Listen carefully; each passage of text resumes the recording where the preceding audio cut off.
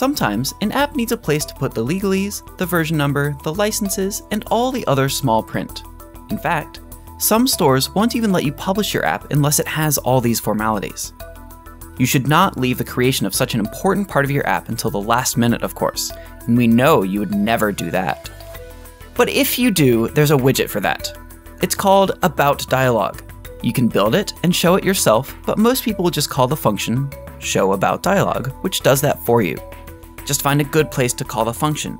An on-pressed or on-tap callback of a tile deep in your settings page is the perfect fit. Then, just call showAboutDialog. You have to give it a build context, this will probably be the current one, and the rest of the arguments are optional, but without them, the show dialog doesn't show much. You can provide the version number, the application icon, and small print legalese. You can also put any number of additional widgets into a list of children, like so. Now your app looks more real, doesn't it? Also note that Flutter helpfully provides a View Licenses button.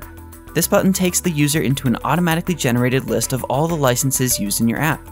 These are the contents of the license files from all the packages that your app is currently using as collected by the Flutter tool. If you want to add a license to this list, you can. Just use the license registry class from Flutter Foundation. And there you go, your due diligence is done and you can now ship your app like the pro you are. To learn more about AboutDialog and all the other widgets, visit flutter.dev.